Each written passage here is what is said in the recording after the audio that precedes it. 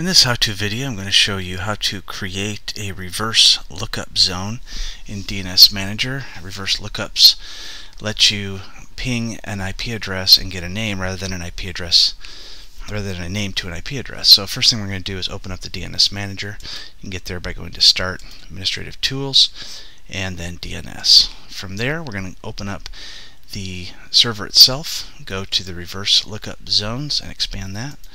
We're going to click a new zone, right click new zone, next. We'll choose a primary and we're going to store this in Active Directory. And we're going to replicate to all DNS servers and the domain controllers in this domain.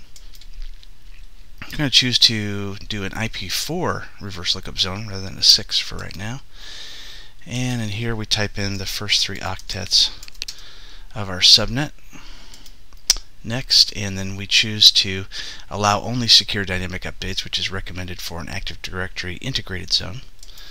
Next, and finish. And here is our reverse lookup zone.